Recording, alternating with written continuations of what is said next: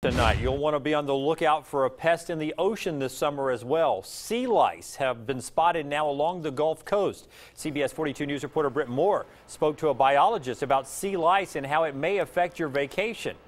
Jim, we hear more about sea lice around this time of the year. Now the water is warm and more people are out in it, especially along the Gulf Coast. Sea lice can get caught in swimming suits and t-shirts and then sting you.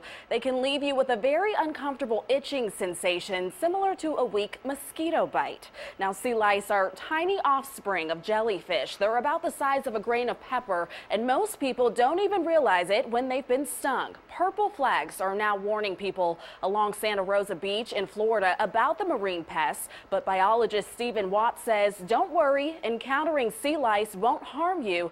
They're just something to be aware of. It's really not a threat whatsoever. These have been around as long as we all have been going to the beach. Occasionally there'll be an outbreak, as they call it, because there'll be a nice reproductive event from these jellyfish, and there'll be a larger than usual number of larvae present. Now, that's not the case right now. Watts hasn't noticed an abnormally high sea lice population this summer, so an outbreak is not a concern.